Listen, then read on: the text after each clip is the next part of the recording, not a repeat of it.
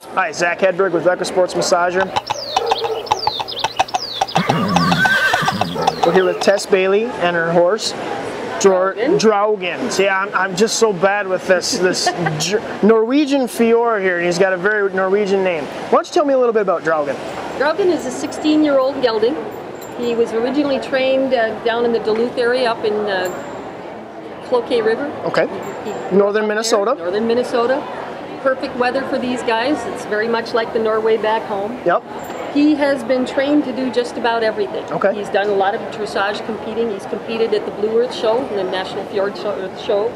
Does very well in dressage, and he does very well in Western pleasure, and he's done the draft work. Okay. He's a very, very competent fellow. Last fall, he did his first acta ride, competitive trail horse riding. Okay. And it was about a 6-mile course along the Cloquet River, up and down hills, in and out of the water. Every once in a while there's an obstacle. It was his first time. I'd only ridden him 3 times all summer. Really?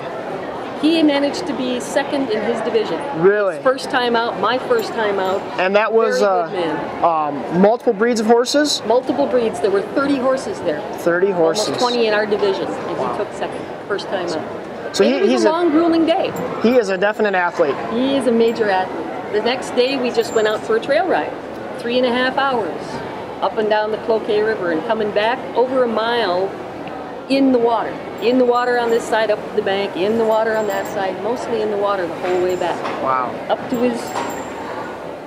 So when you guys are, you guys are out there really using these horses and demanding a lot from them physically. Yes. We live up on Grand Marais on the North Shore of Lake Superior. We ride in the Superior National Forest. When the wind blows, trees fall, we have to go over them, we have to cut the trees out of the way, we do a lot of field work, and they're very, very tough trails. Sometimes it gets pretty narrow and rocky, big steep hill down, creek to cross, big steep hill up. They go and they go and they go and they go and they go, and they're still happy when they get back. Cool, very neat.